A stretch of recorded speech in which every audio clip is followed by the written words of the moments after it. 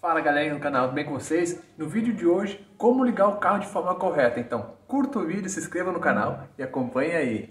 Pessoal, eu vou ligar o Cross que já está há um dia parado, ou seja, ontem eu não andei com ele. E o Celta, ele está há uma semana desligado. Eu ando uma semana com um carro, outra semana com outro. E o Celta está uma semana aqui sem ninguém ligar. Eu vou mostrar para vocês como eu faço o acionamento de um carro assim, ó, que está há muito tempo parado. Bora lá! Primeiro tema que eu vou abordar, pisar o pé na embreagem, sim ou não? Pessoal, eu sempre vou aconselhar a pisar o pé na embreagem. Eu sempre faço isso com meus carros e eu nunca tive problema. E eu percebo que a partida do motor fica mais leve para o motor de arranque. O motor de arranque faz menos esforço, a bateria puxa menos carga. E olha só, essas instruções que eu sigo têm embasamento técnico. Vou mostrar aqui para vocês no manual de instruções do CrossFox o que ele diz. Aqui na página 166, em partida e parada do motor, aqui ó, partida do motor, vamos ver o que está escrito. Pise no pedal de embreagem até o fundo, de forma que o motor de partida atue apenas sobre o motor. E aqui do lado tem um complemento, ó. Pise no pedal de embreagem até o fundo, de forma que o motor de partida atue apenas, tá, beleza?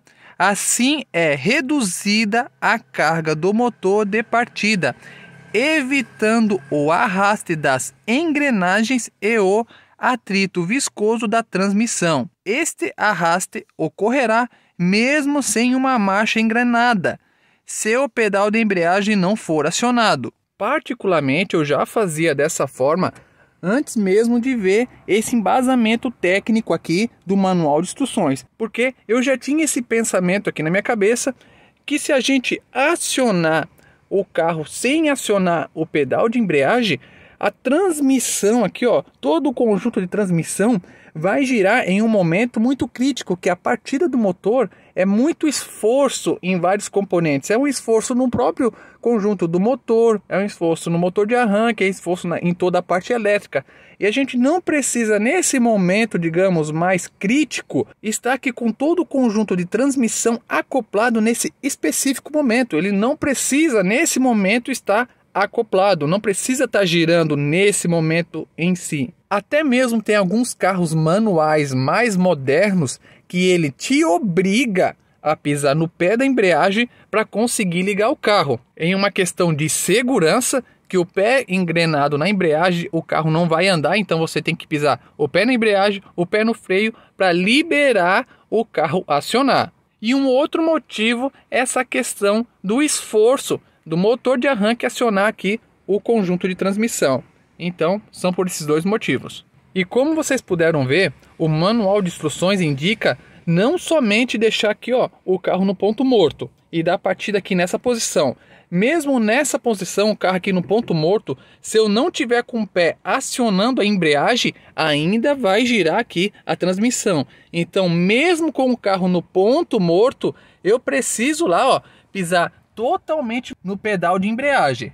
Beleza? Não vou me aprofundar mais nessa questão de pisar ou não o pé na embreagem. Eu indico pisar o pé na embreagem. Quando vamos dar partida no motor, o ideal é que toda a energia que tem armazenada na bateria esteja focada em alimentar o motor de arranque. O que eu quero dizer com isso? Nesse momento específico da partida do motor, não precisamos deixar a luz do carro ligada, não precisamos deixar o ventilador ligado e nem o som. O ideal é a gente desligar todos os consumíveis elétricos do carro, para toda a energia naquele momento esteja focada em energizar o motor de arranque, para o motor de arranque ter bastante energia sobrando para ter uma partida leve, rápida, suave. A primeira partida do dia, especificamente a primeira, pessoal, ou seja, o carro ficou a noite toda com o motor desligado, o óleo escorrendo lá para o cárter, ou seja, o motor está desprotegido. Eu sei, pessoal, que tem gente que usa um óleo bom, que faz a proteção dos materiais, enfim, não vamos entrar nesse detalhe. O motor está um pouco mais desprotegido, sim, beleza. Nesse momento, é o momento mais crítico na vida de um motor. Nesse momento específico, o ideal para não aumentar o desgaste do motor, das peças móveis do motor, é que a gente dê a partida e deixa pelo menos o carro ali, ó, uns 3 minutos, 4 minutos ligado, sem nem mesmo você acelerar o carro. Vai fazer isso em todas as partidas do carro durante o dia? Não, pessoal. Eu sei que todos nós temos uma vida corrida que a gente não pode ficar lá 5 minutos esperando para a gente sair com o carro, porque esse carro não é um carro a álcool, não é um carro antigo que tem que ir lá acionar e esperar ele esquentar. Eu sei que não, pessoal. Eu sei que não dá para fazer isso durante o dia. Mas pelo menos na primeira partida do dia, eu acho que dá. Eu acho que cada um consegue deixar ali uns 3, 4 minutinhos o carro lá ligado para evitar esse desgaste nesse momento tão crítico para o motor. Vamos nos colocar na posição do carro. Por exemplo, quando a gente acorda, a gente já não acorda no 12, no 100%. A gente acorda meio tranquilão, até a gente acordar 100% demora ali uns 10, 15 minutinhos, né? A gente volta para a cama, dorme mais um pouquinho, vai lá, toma um café, para depois de umas 2, 3 horas a gente tá bem acordado, perfeito, funcionando perfeitamente, né? Então o carro não exige 2, 3 horas, o carro exige ali, ó, uns 5 minutinhos, só na primeira partida do dia. Depois, ó, pé na bomba, pode ligar e sair à vontade. Pelo menos na primeira partida, vamos dar uma atenção pro carro. Então, vamos de uma vez aqui ligar o cross. Já desliguei aqui o DVD, vou desligar aqui, ó, o ventilador, ó, tá tudo parado, não tem luz, nada, ó. Vou pisar o pé totalmente na embreagem, beleza? Posso pisar no freio? Posso pisar também, porém eu tô aqui, ó, com o freio de mão acionado. Então, vamos lá. Vou virar a chave aqui, ó, começar do zero para vocês. Virei a chave na primeira posição, ó. Deixa o carro fazer uma leitura, tá? De todos os sensores e atuadores, para depois você fazer a ignição do motor. Ou seja, mais uma vez, ó, dá um tempinho só na parte elétrica. Depois que desligou aqui as luzes, faz o acionamento do motor. Bora lá, já deu tempo, agora eu vou acionar o motor.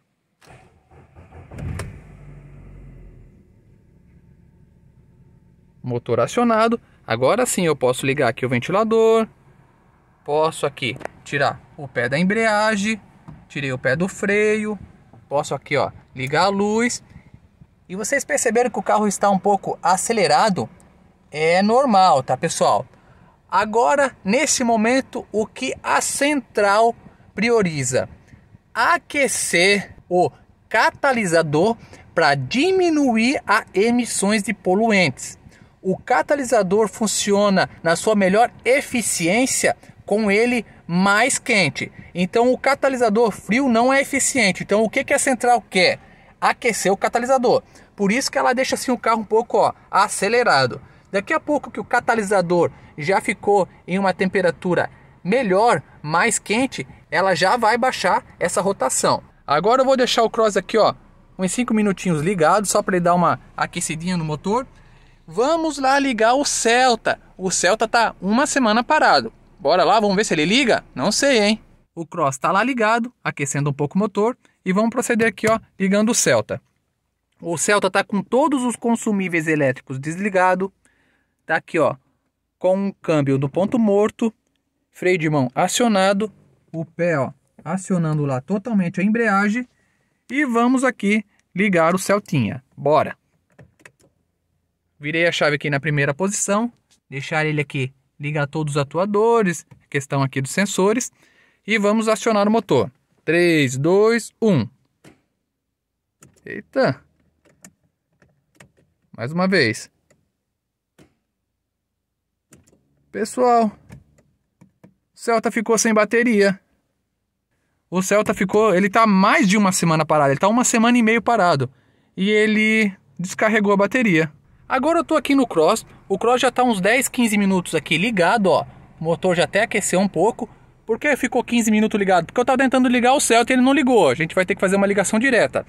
Só que agora eu vou desligar o Cross. Vou desligar o Cross com a luz ligada, o som ligado. Aqui, ó, ventilador também tá ligado. Bora lá, vamos desligar o Cross. Desliguei o Cross e vou ligar ele com tudo ligado. Beleza? só que com o pé na embreagem. Vamos lá? Deixei aqui, ó, ele fazer aquela varredura. Vamos ligar. 3, 2, 1. Olha como na segunda partida o motor já fica até mais suave. Por quê? O motor ele tem realmente mais atrito na primeira partida, pessoal.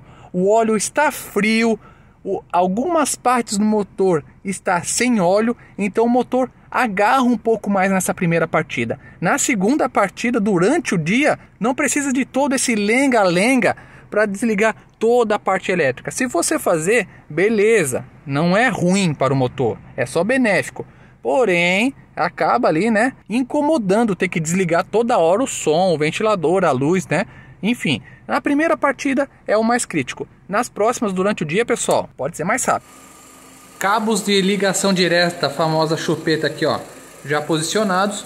Pessoal, eu não sei o que aconteceu, tá? Acho que foi realmente pela questão do tempo, muito tempo parado, porque eu já fiz o teste com voltímetro nesse carro e vi que ele não está consumindo de forma excessiva com o motor desligado. Ele tem um consumo mínimo ali pela questão do alarme, né? Mas é mínimo, ele não tem uma fuga que puxa muita energia. E é bom realmente fazer esse teste.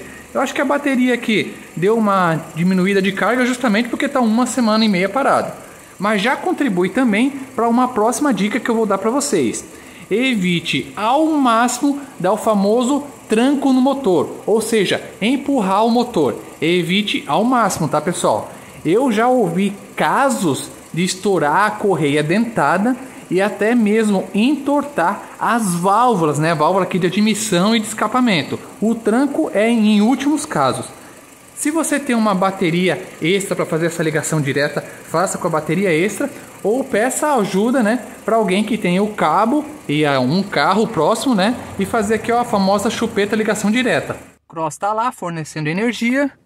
Momentos de tensão. Será que ele vai ligar? Ai, ai, ai. Ou ele vai ligar ou vai explodir. Um dos dois. 3, 2, 1.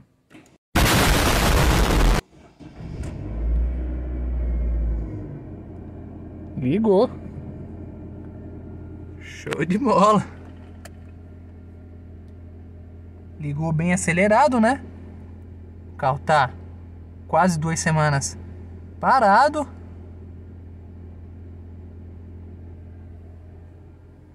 Mas ligou. Show de bola. Céu tá ligado, ó.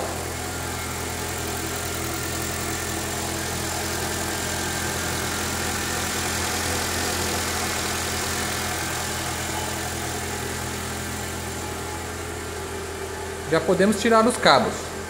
Celta já está aqui há 15 minutos ligado. Vamos desligar ele e ver se agora ele vai ligar por meios próprios, né? Não tem mais nenhum cabo aqui, ó, fazendo a alimentação elétrica. Bora lá. Pé na embreagem. Tudo certinho. 3, 2, 1.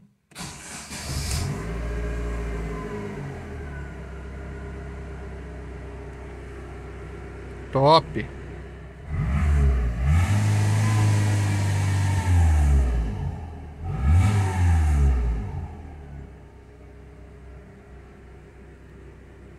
Tudo resolvido. Top o vídeo, né, galera? Tivemos uma surpresinha aqui com o Celta, mas já solucionado. E até bom para a próxima dica que eu vou entregar para vocês. Evite deixar o carro muito tempo parado sem ligar, tá? Como esse Celta ficou aqui quase 2 semanas parado, não é o legal, tá? O certo seria a cada 2, 3 dias ligar o carro e deixar ali, ó, 15 minutos, 20 minutos funcionando. Caso ele vai ficar ali, ó, 2 semanas, 3 semanas parado sem ligar, o certo é o quê? Tirar os polos da bateria, desconectar os polos da bateria. Que aí você tem certeza absoluta que não vai ter nenhum consumível elétrico tirando a carga da bateria. Então, gostaram dessa dica? Espero que sim. Se gostou, deixa o like, se inscreva no canal, compartilha com os amigos e até o próximo, galera. Valeu!